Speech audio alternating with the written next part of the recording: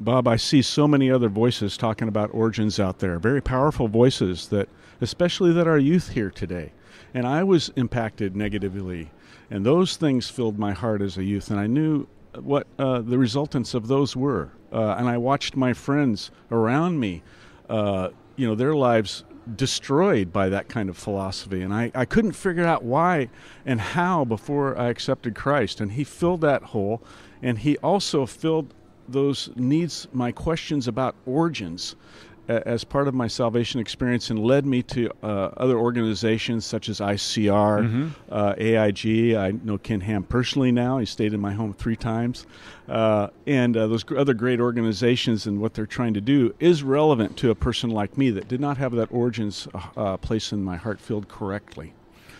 So let's talk about this worldwide flood that we read about in the book of Genesis. There are some that would say that it didn't take place. There are others that say, well, it was just a localized event, all sorts of ways to kind of explain that away. Again, from your geological perspective, you can see some things that have taken place with respect to the earth that can really validate what we read there in the book of Genesis. Well, in my book, I spent a chapter on the fossil deposits. If we could talk about those for a second. Yeah, because a lot of times the fossil record will be something that those that believe in the theory of evolution use to explain, quote unquote, their theory. Yes. Well, the size and magnitude of them is, is so amazing and so awe-inspiring. For instance, in South Africa, there's a deposit called the Karoo. It's about 5 miles deep, and it covers 200,000 square miles, and it happened in one event. There's another one called the Selawix in India that runs 1,400 miles long.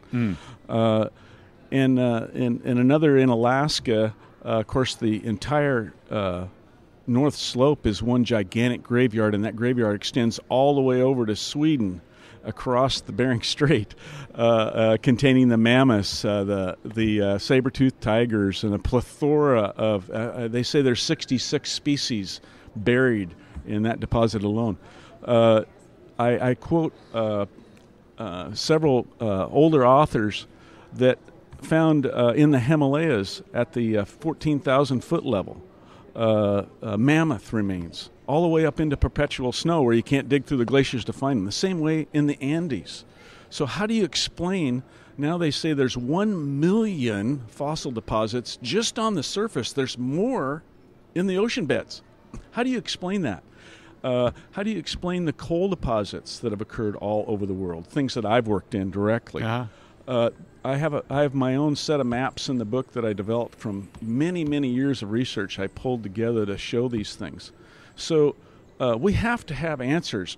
We can't accept peat bogs. We can't accept local disasters, killing mammoths to 15,000 feet in the Himalayas and 12,000 in the Andes.